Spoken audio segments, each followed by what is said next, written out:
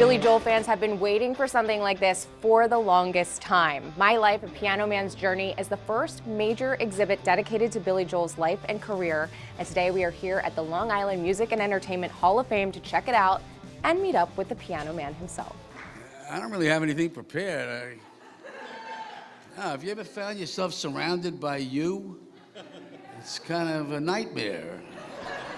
Is it like looking at a yearbook, or a walk down memory lane? It's better than a yearbook, because I didn't graduate. Billy Joel has sold 150 million records, won 6 Grammys, and he is ranked one of the best-selling artists of all time. I think it's safe to say he's a big shot. I always wondered, did I pick this life or did it pick me?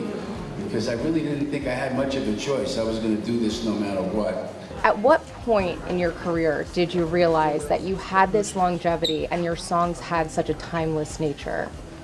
I don't think I've realized that yet. I'm still a little overwhelmed by how much stuff they've gathered together. I didn't realize we had all this junk. The exhibit showcases over 50 years of items, from rare memorabilia, behind-the-scenes video recordings, vintage instruments, and photos. A lot of the items were donated by the Grammy-winning icon himself and have never before been seen by the public. Pro tip, make sure you stop by the gift shop on your way out, because, let me tell you, the t-shirts are plentiful and cheaper than you're gonna get at any concert. And check this out, you could actually browse and play some Billy Joel vinyl right here. The exhibit is open now and will be here for about a year, so definitely come and see.